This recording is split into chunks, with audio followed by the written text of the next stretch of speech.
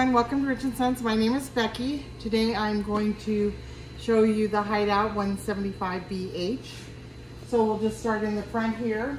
You have your single propane tank battery. Does not have your auto leveling or your power ton jack. The exterior is your aluminum. You have your large awning that comes out. You also have a very long, all the way across the coach, your storage below, so you can put a lot of things in there. You have your Lippert steps that just fold down. You can fold them back up when you're ready to go. You don't have to disengage anything or tear it apart. Also on the rear here of your Hideout, you have your camera ready prep for backup, your spare tire, place to put your hoses underneath here, which is important. You don't need to put that in your storage cabinet.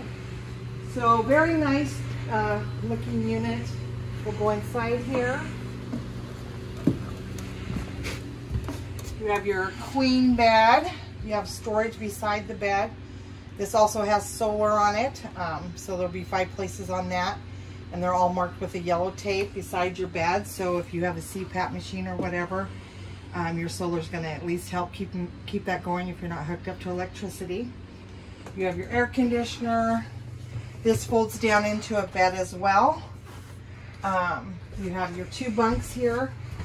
About 5'11" will fit in here, up to 300 pounds.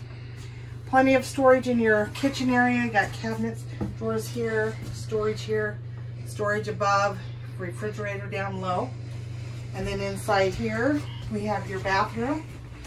So just a nice little bathroom. This unit's only, I don't know if I said 3,400 dry, 4,400 loaded. So pretty much anybody's going to be able to tow this. So call us. Just a very lightweight. Plenty of sleeping room. So you got 1, 2, 6 people. So have a great day.